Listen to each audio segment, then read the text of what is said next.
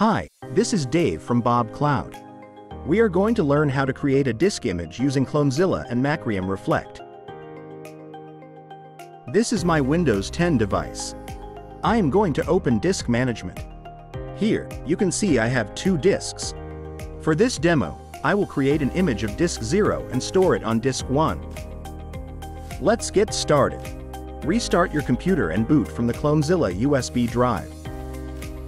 Select Clonezilla Live, the first option. Keep the language set to English and the keyboard layout to the default setting. Select the first option, Start Clonezilla. Select Device Image to create an image of your disk. Select Local to Device as the location for saving your disk image. Press Enter to confirm your choices. Check your source and target drives are correctly listed and then press Ctrl+C on your keyboard to exit. If you don't see your source or destination hard drive, ensure you have connected them properly and wait for a few seconds to show up here. Choose your target disk to store the image. Here I am selecting a 100 GB disk. Here, I am selecting the first option to skip the disk check option. We will save the image file in the root folder of our target disk. Press Tab on your keyboard and select Done. Press Enter to confirm your choices. Select Beginner Mode for an easier process. Select the first option, Save Disk, as we are saving the disk as an image. Name your image or hit Enter to accept the default name. Here I am naming Disk to Image as an example. Use Tab and select OK. Select the source disk you want to image. Be careful if you have multiple disks. For this demo, I am going to keep the default option for all the setting. Select the first option, choose Reboot. Press Enter to confirm. Review the setting and press Y or Yes to start the imaging process. The duration of cloning process will vary based on your disk performance. I am going to fast forward this part until the cloning finishes.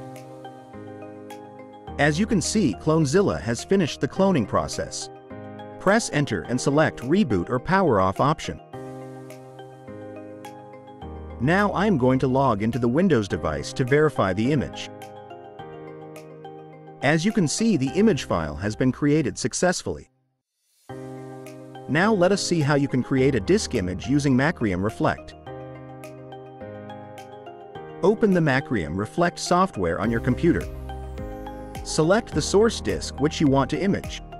Click on Image this disk button.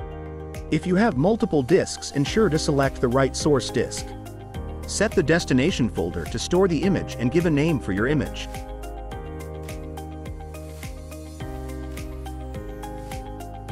Click on Next button to continue.